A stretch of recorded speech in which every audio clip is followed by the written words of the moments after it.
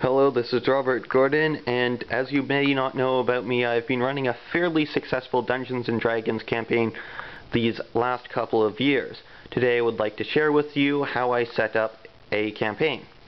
First, I start with drawing a map for this world, and I like including such features on this map as terrain. Here's some forest and hills, and countries.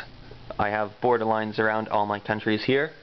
I then take a closer look at all my countries and create their own unique flavor behind them, as you can see in my comprehensive system of electronic notes, which I use because my book that I've been shoving all my old notes on paper into is starting to fall apart.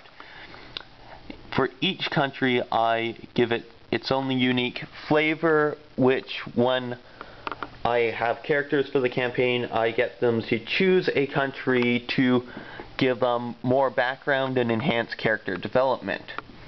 I then create prominent non-player characters in my campaign, such as the leaders of each of the country, which I'll develop to a lesser or greater extent. In this campaign, I have a country called Takasashi with leaders of the same last name, Takasashi, who are very prominent, and therefore I had an entire page of notes devoted to their family tree and their previous accomplishments.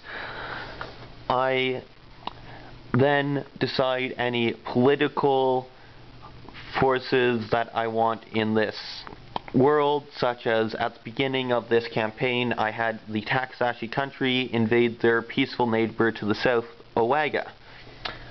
I then develop a plot for the campaign, which is usually fairly generic so that it can be manipulated later in the campaign due to characters' actions, but also I include a plot twist at the beginning that I can lead up to with the events that happen during the campaign. I am then done setting up my campaign, and I start creating encounters for the first session and get my players to roll up their characters. Thank you, and bye.